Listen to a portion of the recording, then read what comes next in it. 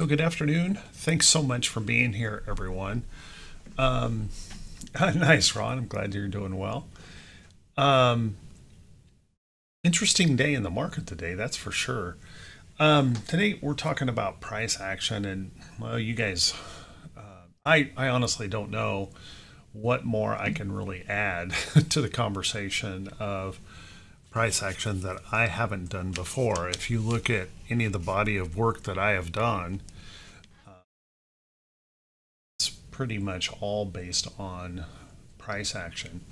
So I'm going to go with some very, basic things, some very simple things. And I will preface this that it was the study of price action that turned my trading around. The study of how trends develop, there would be uptrends or downtrends, and where the patterns would set up to give me the best probability of a winning trade. And I studied that like a maniac. I mean, seriously, I don't know how many tens of thousands of hours probably in deep study price action. It's who I am, it's what I do, it's what I'm passionate about in here. So do feel free to ask questions as I go along here. But because I've done this over and over and over. Um, One of the things to start off with is the formation of a trend. How does a trend begin? What does a trend look like? And remember, if a stock has been moving down, the only way a trend can begin is the first higher low. This right here is not a trend. That's an impulse wave. That's just, we're trying to come back up, and you can see lots and lots of impulse waves fail. Lots of them. Okay? In fact, in my study, about 50% of all impulse waves fail. It's the first higher low in an uptrend that begins that trend, begins that uptrend. Okay? And as we get toward the end of the class, I'll bring up any chart and I'll show it to you over and over and over. Any chart you want to show me, I'll show it to you over and over and over. Uptrends are the same way. When a stock has been moving in an uptrend, and then we break a support in that chart and rally back,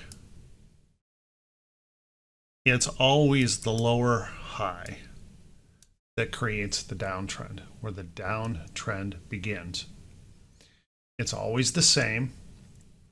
Now, it could be double tops, double bottoms, things like that show up in charts. And, we have these other patterns, head and shoulders patterns, inverted head and shoulders patterns. The price action can be a pullback opportunity, or it can be a consolidation, what I call a pop out of the box. It doesn't really matter. The price action forms up and sets up the trend and the trend reversal. And once the trend has begun, any higher low has to be looked at as the opportunity for the next possible opportunity to short. And on the other side of that chart, any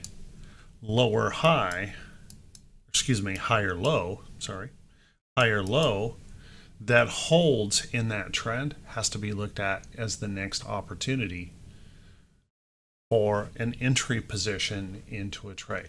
Now, as a swing trader, that's the only thing I really care about. Okay? And honestly, it doesn't matter what time frame you're in, it's always the same. The the price that I'm looking for, if it's a pullback opportunity, okay, I want to enter that trade here where the risk is low. And I want to exit that before I hit the top. I never know where the top is. I can tell you that I generally make more money by closing the trade before it turns around. Okay, particularly in options right now. How many of you guys have ever had the experience where you're in a nice winning trade, things are looking good, and then you're waiting for the first pullback, that first black candle to show itself, and by the time it shows itself, half your profits are gone? Show of hands, how many of that? Or even more of your profits are gone. Right. So we need to be willing to take profits before the turn happens. We know it's going to happen. We just don't know when. It's always going to happen. Okay? So we have to be willing to take profits. Now, it's, you know, certainly you could take most of the profits, and if you have enough in the position to leave a small position to scale from there to try and catch the rest of it, great, no problem. But you should be taking those profits on a regular basis in here. You know, QQQ, pretty good example of that today. 7 straight days to the upside, 6 of those new record highs. And yet yesterday, on the 6th record high day, people just chased into the trade. Chased. Well, look what's happening today. For that, we buy at the low side of that position and we sell when it stretches up, and we sell before the pullback occurs if we can, at least the largest part of it, so we don't lose a big portion of what we've made. So if those concepts make sense to you, I'm going to drop this screen here, and I've set up a chart here, KMB, and it doesn't have to be this chart, it can be any chart. But what I did with KMB is I pulled this back, and I wanted to demonstrate to you what I did to study price action. Okay, because one of the things that frustrated the heck out of me is there were trends all around me. Anybody ever felt that way? There's a trend here, and I'm not in it. I've never been in it. And here's another one in a trend, and I'm not in it, and I've never been in it. And there's a trend here, and a trend here, and a trend here, and I'm not in any of them. So I started studying the formation of a price pattern by doing what I'm showing you here. There's nothing fancy about this, but it does require some work and effort. And I want you to think about this. When we teach ourselves, we often have to go through example or multiple examples, just like we would teach anyone else. If you're teaching your grandson, your granddaughter, your kids, anything about what we do, we go through multiple examples to illustrate that point. There's an old saying out there that you have to do something 10,000 times to become proficient in whatever it is that you're doing. Okay? And I took that to heart when I studied price action. I mean, I spent tons of time doing this. So I dragged the chart back in time. In TC2000, if you don't know how to do that, you just grab that little button right there at the bottom. It's kind of hard to see on a white screen, but it's there. Drag that and drag the chart back. Drag it back to before the trend began. And then start analyzing the price action. And I always think it's a good idea. You're going to feel like a fool doing this, but it's a good idea to talk it out. Okay? Explain it. Explain it like you would be if you're trying to share this trade with someone else. Okay? Where does a trade begin? And looking at this chart, would everyone agree? If I were to draw this up right now, we have a trade or a stock here that's been basing. It's been bottoming in here. We're in a current downtrend. We're coming down toward this low area here in the chart. There's some support down in here. This is a bottoming formation. It's a pattern that's developing. And so we can see there is no long buy here. There may have been a short right in here, the lower high, okay, just like right there. All right. But what we want to do is we want to look, we're looking at this and watching for the next potential trade because this short is already in play. It's already moved. We don't want to chase a move. Okay? Because the purpose of doing price analysis is to get us in the right vicinity of the trade in a close approximation of the time of the move. And while I'm doing this, guys, I want you to understand, I want you to think about this. It doesn't matter if I'm looking at a weekly chart, an hourly chart, a 5-minute chart, or a really fast 333 tick chart that I trade in futures. It's always the same. Price action is always the same. So when we move this chart forward one step at a time, and in TC2000, if you don't know how to do that, you use the bracket keys right there by your P key. Just correct myself up there. But your bracket keys back and forth, and you can move a chart forward one period. It doesn't matter if you're on a 5-minute chart. It'll move it forward one 5-minute period. If you're on a daily chart, it moves it forward one day at a time. If you're on a weekly, okay, it's going to move it forward 1 week at a time or backwards, and you can go back and forth, okay, using the forward or backward brackets. Okay. So in looking at this chart, you can see this selling has come into play, and it's come down, and we've tested these lows. And now we're getting a little bit of a price reaction back. We're trying to bounce back up to see if this trend down is going to continue to hold. Okay. If we keep watching this, we get pretty strong here in this move. Really strong rejection of that bottom, but I want you to notice we still have the possibility in here. This could be a lower high than here. Maybe we just change the trajectory of the trend to the downside. That's why this impulse wave is so dangerous to chase. Because about half of them fail. We get that fear of missing out when we see this and we go, oh my gosh, oh my gosh, oh my gosh, now's my chance, I got to hurry up and get into this. But then we end up trapping ourselves into a trade. And notice in here that your stop loss in here would have to be really big. The purpose, I think, the purpose of technical analysis is to get me into trades where I don't have to risk a lot of money for the entry. So what I said before is that upside trends always begin with the higher low. Even if we're in an overall downtrend here on a bigger pattern, the higher low where we hold right in here is the uptrend. Okay?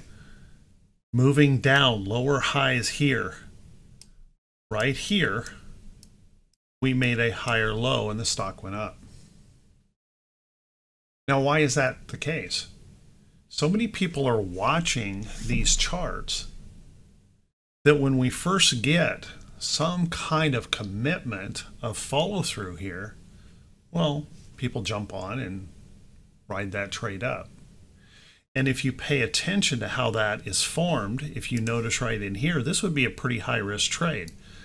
Try to catch an entry in here, your stop loss down here, pretty high risk. This one, pretty low risk. See how the price action got concise here? It's all sloppy over here. Here it got concise. It's focused. And you can see that on every chart and in every time frame.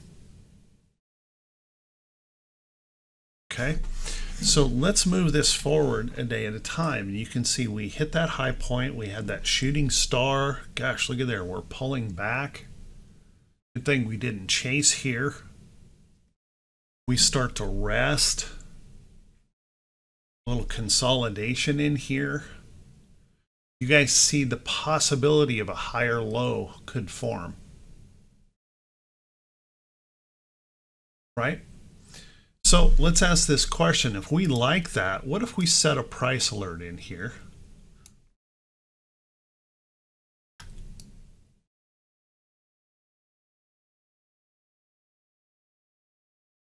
On that chart and said, you know, if we cross above this area, I'd like to see it tighten up a little bit more, honestly, because the stop would be down here, kind of whipsawing in this pattern. But this just would give me an easy alert into that trade if it starts to move in what I expect. And then, you know, one of the cool things about the technology today is we don't have to, we put that alert on. We can see the pattern potentially forming. I say potentially because we don't know. This could fail and go south, so we're not predicting anything. What we want to do is we want to see a pattern that develops correctly and follows through like we expect it to do. Not predicting anything. If it doesn't follow through, don't care. I'm not in the trade. Okay? No ego in this whatsoever. All right.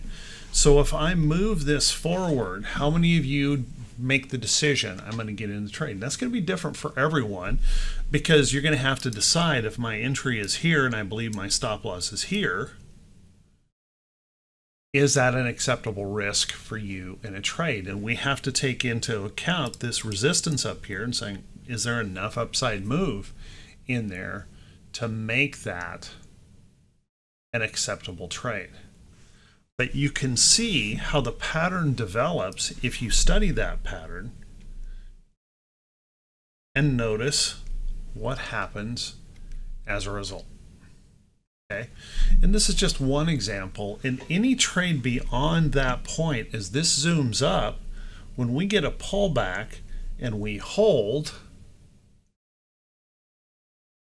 we can look for an opportunity here to place another price alert and see if that trade is going to perform. Now, I don't know if it will. I have no clue if this is going to perform. I see a nice little hold of a support area. I can tell you this would not likely be a 3-8 trap. I'm not looking at the 3 and the 8 on here because it pulled back too hard. Okay, so we've lost a little bit of momentum in here on that upside move. We just went too far too fast, honestly. So follow that through and talk this out. Are you in this trade here? If you're in this trade, where's your stop loss? Stop loss down here? Let's see how this works and follow that through. Okay. Our trend that was here has now shifted to here. So what we want to follow on up, if this is going to continue on up, is this new trend trajectory. Okay? And you can just repeat this process over and over and over. Doesn't require any predicting whatsoever. It does require us to look at the chart. And unfortunately, so many people have been caught into the trap of only looking for the big white candle. not looking at the pattern that's forming that's going to give them the high probability entry. They just want to chase the move that's already underway. We want to try to avoid that, because when we chase, well, we can get results like what the QQQ traders are getting today. When we chase that move, the upside, we can get hurt. Like I mentioned here, we chase this up, we could have been stopped out easily in that pullback. Okay, so look for the setup that is coming in the trade. Look for that price action move, and you'll find that you'll get into better trades. And you can study this by just taking any chart and talking it out. And guys, do place those areas and say, okay, this is where I'd be in. This is where my stop would be. I think that's an okay trade. I think my probabilities are good here, or they're not good here. And then play that through and see. And trust me on this. When you become a trend follower, stop predicting charts and start looking for bullish patterns that set up in high probability trades within a trend, technically correct trend, higher highs, okay, followed by higher lows. That's the only way a trend to the upside works. Okay, if we make a lower low, the upside trend is broken. And then we have to wait for that process to begin again, the resumption of a trend. Okay, does that make sense? So when I push this on out, you can see that pattern gets all yucky here. Here's an example right here. We pulled back. We held right in here on this trend. This trade failed. It made a lower high. So there is no long trade in here until we can resume the upside trend. It looks like what happened in here, this was an earnings report. Big gap up on earnings. So we can find this pattern in every chart, in every trade. Now, I got somebody came in the room the other day and gave me these big kudos for, said that I called the trade in Tesla. And I don't term it as that. But here's my drawings on Tesla. And right here is where I told people to be watching for an entry into the trade. We're right along the trend. This was a really long consolidation after a big gapping move, lots of rest. There's our higher low that occurred. A nice resting consolidation with a stop loss that was relatively close in the terms of Tesla. There's your potential trade. I did the same thing just a couple days ago in Amgen. Okay, we broke the downtrend. Here's the downtrend. We broke the downtrend from a W formation, pushed up, pulled back, held support. This candle showed up and I said, there's an entry for Amgen. And then you have the follow through that we see today, for the last 2 days to the upside. Higher probability trades, by waiting and looking at the pattern, not chasing the white candle. If you can, find these patterns as they're developing and set price alerts in there, let that alert trigger, you've got a trade.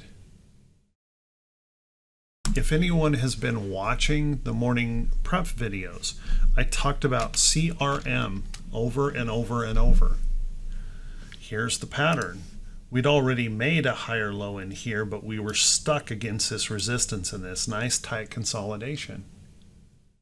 Type a Y if you guys heard me talk about this multiple times stop would have to be underneath here, and there's the trade.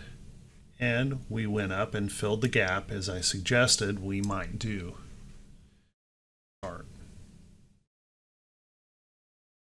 Okay, now I actually put together a potential trade here today on NVIDIA, and I know this is almost going to be sacrilege to people right now that somebody is thinking NVIDIA is now short. So I put together a trade to take advantage of this potential lower high that's being occurred. How does a downtrend begin, y'all? A downtrend begins with the first lower high. Now, I'm not saying NVIDIA is going to crash. But if I can put on a trade and NVIDIA just has to pull back into here, I can make plenty of money on that pullback. That move. Just the same way I look for the higher lows over here for the entry trades, and I like this one right here the best because we crossed over a support, we held, and notice how it came in right on the trend. Right on the trend.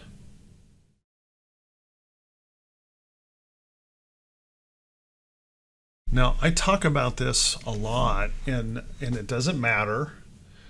It doesn't matter what chart time frame you look at. If I were to take this and go to a very quick 5-minute chart, the NVIDIA short trade started with a lower high failure. We broke support, we rallied back, and that's where it failed. Okay?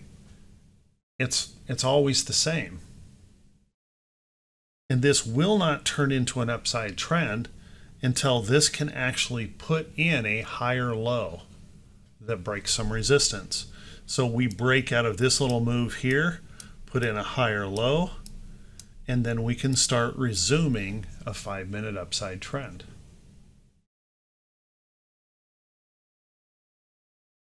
Right? That makes sense. If you look at long-term charts, it's exactly the same. If you look at my futures trading chart, I use the 3-8 trap strategy, and it's always the same.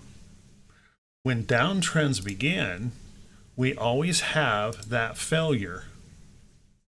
Okay? So this morning we get this big pop up. There, right there, is the lower high failure. There's your short.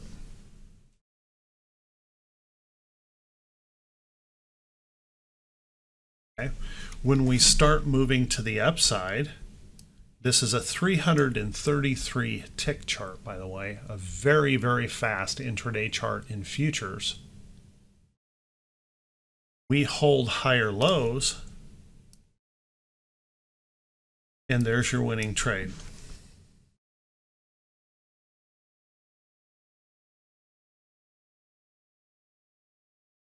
Okay. So it doesn't matter what time frame you trade, and you don't even have to be all that special of a trader to be able to identify this. Now, what we're seeing right here,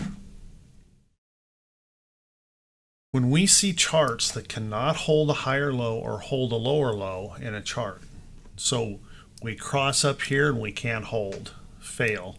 Cross up, can't hold, fail. Cross up, can't hold, fail.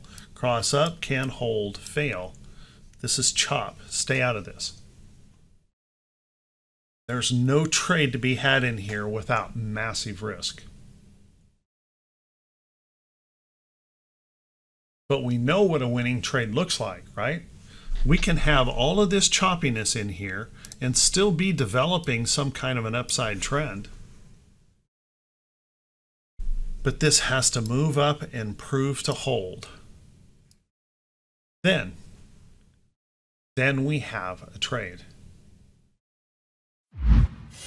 that has a high probability of winning.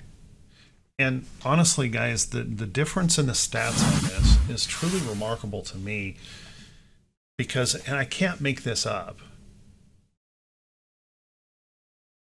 when I show you these patterns, the crossovers like this will fail about 50% of the time. Here in choppy areas, the percentage goes way up. But about 50%, that impulse wave back up fails. By waiting for that resting pullback that holds, I increase my odds from 50-50 to 70-30. Instead of half of my trades winning, 70% of my trades win. Okay? Just by being patient and waiting for that pattern to set up. Okay? So I mentioned to you guys that you could give me any chart. So I'm gonna do that. You give me a chart and you give me a time frame, and I'll show you that the same pattern exists.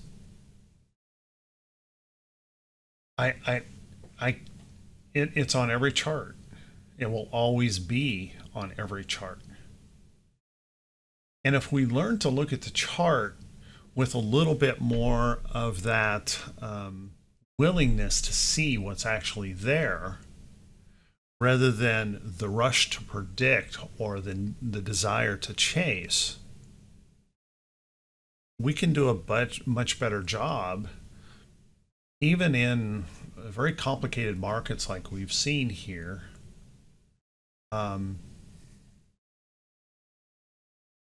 Recently, the patterns are still there. No one is bringing up a chart. Let's take a look at Snap. Snap in here. This was a gap in here, so it's not fair. I wouldn't claim this, but this was a higher low. A Garmin. On Garmin, if you're looking right now in this trade, this is the crossover up. So we're breaking out in here, crossing up. So now make that hold out here. Make that hold, that higher low, and look for the entry. Okay? This right now is just trying to come back up out of that bottom. Okay? CLF. There's your higher low. They're breaking the downtrend. This is potentially the beginning of an upside trend.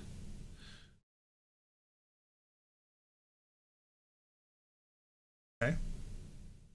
IBM. Well, if you've been watching my morning prep videos, there was my price alert on IBM. Hasn't quite made it to the trend, so it might still be early, but there's the price alert following this higher low, and now this potential. And if this breaks through here, you see we have that potential to fill the gap.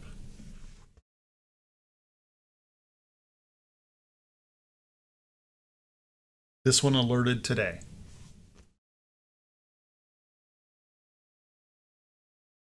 Same pattern that repeats over and over and over charts. Now I will tell you, I don't normally favor trades that are below the big downtrend. If we've got a sell-off that's like really huge, you know, underneath a downtrend like this, then maybe I will take that upside trend inside that big downtrend. Take like a Starbucks, for example, this big strong sell-off here. The big downtrend is up here. Okay, if this were to come in here and put in a higher low, then I might trade this up into here. But I would much prefer this downtrend break before I get too involved in that trade. This is where I start taking small positions and things like that. Trade. HBI on a weekly.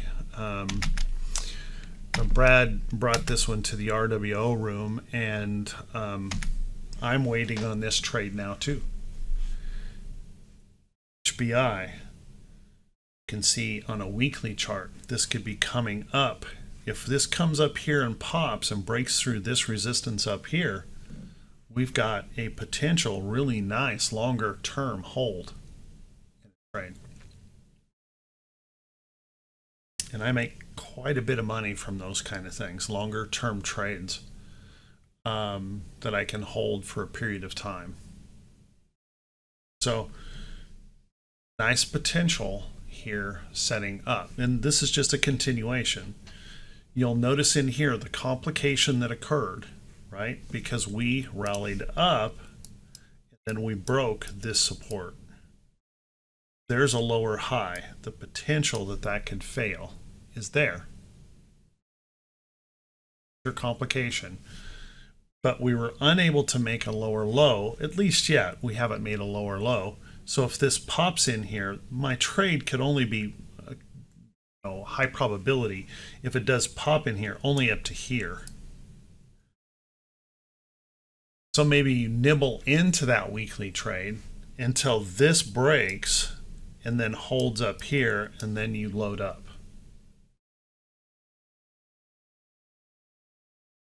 on the position.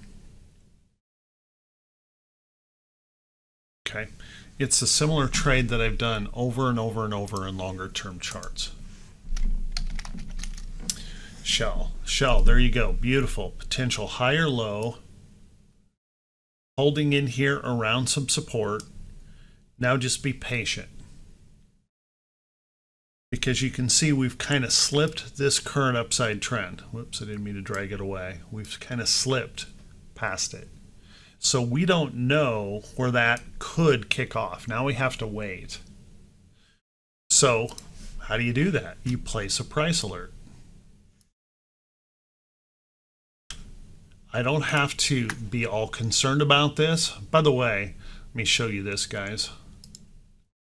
If you take a trend line, if you don't know how to do this, you take a trend line, draw it on a chart. It's really hard to get a line straight. You draw it on a chart. If you take your mouse, hover over one end, okay, hold down your shift key and then click your left mouse button, it makes it perfect, it snaps it flat. So now I can take this, and I always do my alerts in pink, throw it up here. Okay, that's where I want to be alerted on the trade, and then just set the alert. That's it. I don't have to do anything more. I don't have to predict this. I don't have to watch this. I don't have to get all worried about it. I don't have to be jumping around here. No. Show me that you have enough strength to pop through there, because I can get my stop loss down in here. If you've got that potential to do it, then I want to know that. Whether it be for an up move or a down move. You can do the same thing over and over and over. Nice chart, Keith. Very nice chart. Okay. Is this making sense, guys? You know, this year, I'm on pace to do $120,000, $130,000 this year trading this chart. One chart. This is the Dow Jones E-mini futures. I don't trade it that much. Okay? I'm not watching this all the time. It's only when I'm not on the mic I have time to watch it. Now think about that. I don't do anything other than what I just explained. But I can do this with high effectiveness because I'm not predicting anything, just following the price action of the chart, and truly following the price action of the chart. I'm not following an individual candle. I'm not following what I want the chart to do. What I want the chart to do doesn't matter. What matters is what the chart is doing. Okay, can you guys see the possibility here? That just created the lower high, and there's your short entry into the trade.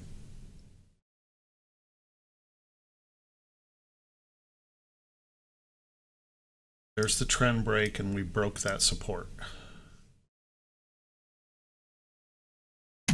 Okay, that's what I do. And you do it over and over and over. You don't even have to be that special in scanning or technical analysis if you become good at following the trend, following those price action moves. In this chart here on Shell, break that right there. There's the higher low. There's the winning trade. From there on, every test of that created the next opportunity to the upside. It repeats whether it be up or down. We fail, we break support, we make a lower high. That begins the downtrend, and every failure along there is the opportunity to short. And it doesn't matter how far back in a chart you go. It doesn't matter what time frame you look at. It's always the same.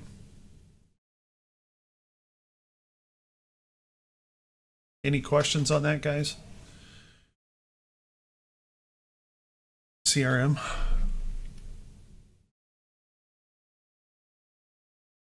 Sometimes, Pete, it all depends on the quality of the pattern.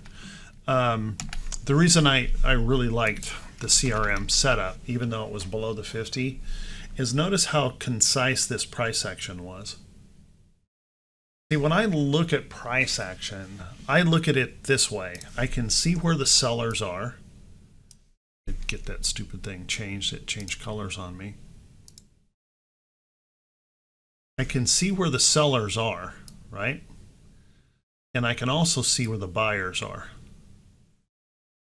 And if they're in a tight proximity like that, with an upside move potential, that's something I'm looking for.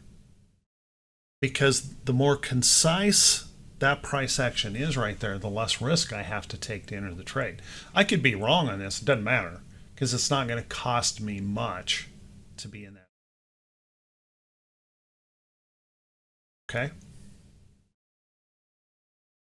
I want to see those nice little price action patterns come together like we saw in Tesla. Okay? There's that tight consistency coming out here to trend. Just place an alert. And you know, we get all worked up here because if you bought that candle, okay, perfectly acceptable to buy that candle. All right? And then it pulls back. That's why the stop loss has to be down here. That's where the price action support is. And we have to wait for that trade. So if you jumped in early, no problem here as long as you bought a trade that had a long enough time on it. And even a 45-day option would have paid off here. That's why you need a good support underneath and a good price action that shows us where the buyers are. Now you can see when we pulled back here, this price range between here and here tightened up. And that's very common on a big popping move in a chart. We'll have a little bit of volatility that shows up. And then notice how this price action tightened up here. It's the price pattern that's more important than the candle. Candle's the result of the price pattern.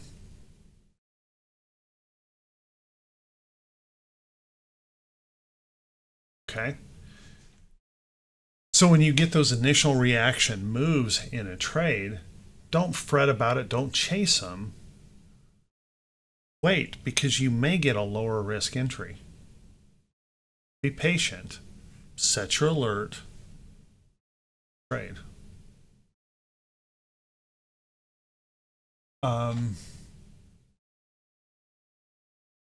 Does the open and close? It can sometimes, Jerry. But one of the things you kind of have to go back to, Jerry, is you got to ask yourself, what's my intention here?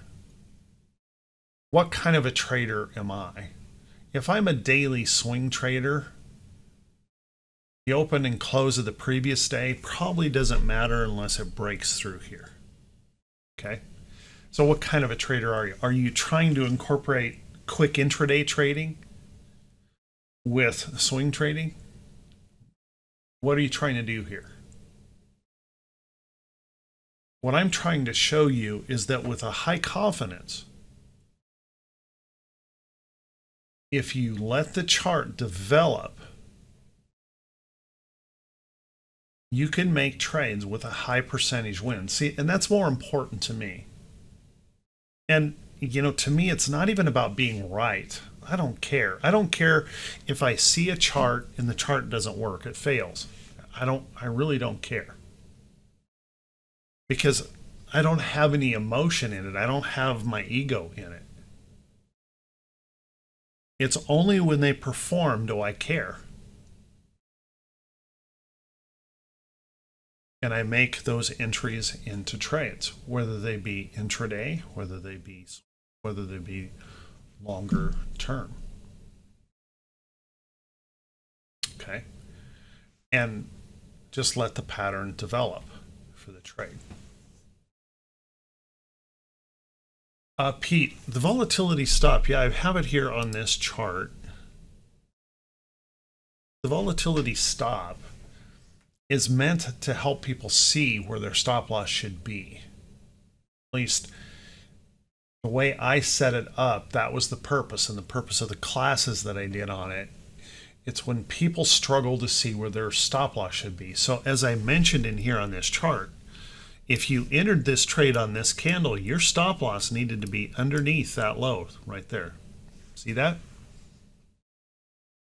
And then you had to be able to hold this through this pattern because nothing changed in this little consolidation. Nothing changed, it just improved.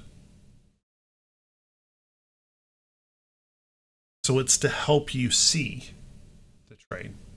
I can also tell you that you'll get a little bit improvement in odds of a winning trade if you find that bullish pattern in a trade and it happens to be underneath the red, you know, underneath the resistance of that. If you avoid that trade, because, you know, we all get into this situation, we see a chart and we think, well, this has got to move because I saw it.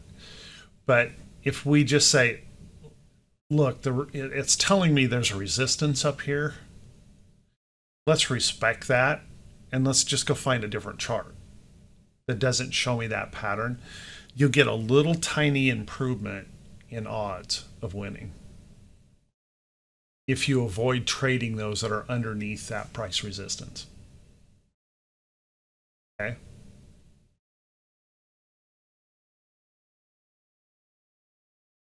But sometimes you'll find them and they'll work out just fine. But just that little tiny improvement in win-loss ratio or odds if you're patient and wait for the trade. I can say the same thing is true for the short. When you find those short pattern trades, that lower high, you want it to be underneath that red volatility stop. Price should be underneath that red volatility stop. So you can look right in here, and even though this is showing your stop loss needs to be up here, and it might be because of the volatility, you can see what it's doing is it's indicating right there, there's the resistance. That's what it's showing you. Okay. But when you look at the price action in here, you can see where the sellers are. So I would have probably had my stop loss a little bit tighter on this one. So study the price action. Price action is more important than any indicator. And then all you need to do on this one, set a price alert, have that stock fall into your short trade. Don't predict it, just make it fall into your short trade. And you can repeat it right there. Again. As long as that downtrend continues, follow that downtrend down. And until that downtrend breaks and puts in a higher low, there is no upside trade. There's the first higher low, the beginning of the upside trend. Okay. And you know, guys, it's no magic. Okay. In doing this, you can see this upside trend popped here and then it failed. We resumed the downside trend when we created the lower high. So like I said, win-loss ratio, about 70-30. Okay? You improve your odds of a win by following the price action, not predicting it. And just make the trade come to you. So guys, I've got time for maybe one quick question, but then Rick's going to be on. I hope you got something out of this. And if you want to study more of this, I've got a ton of this stuff, content on YouTube. And of course, we talk about this in Right Way Options a lot. Ask me on any chart, and I can give you that look of a trade. And help you, lay out a potential trade. But I want you to understand the simplicity of price action. If we study price action, you can use it on any time frame and anything that's chartable. Anything that's chartable. If I can take what I show you here and turn it right over into a very fast 333 tick chart here and make money with it, you can trade this on any time frame. Okay?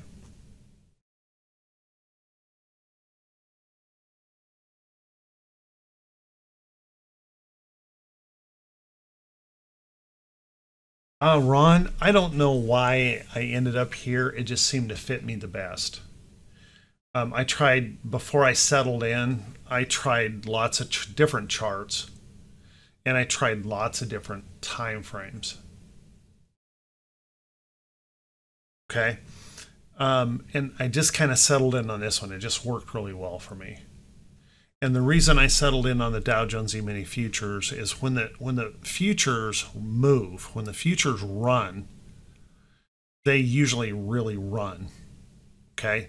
So you get these big price moves, and I don't have to be in there long. See those trades right in there?